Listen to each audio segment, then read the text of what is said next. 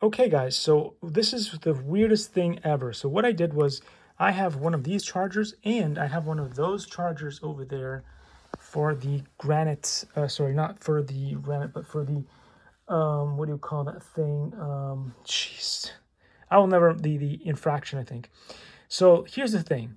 I have one of this for the Aeroscout and the other one for the infraction. What I've done is I've stuck the balance lead into this one for the battery, and I was trying to charge it using the other one, so I attached that to here.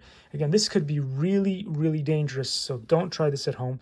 But what I noticed is that after I did that, it kind of gave the battery some new life or something. I don't know.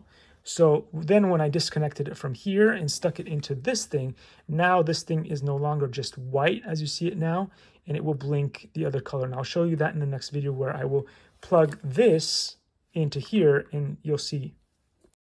Likey.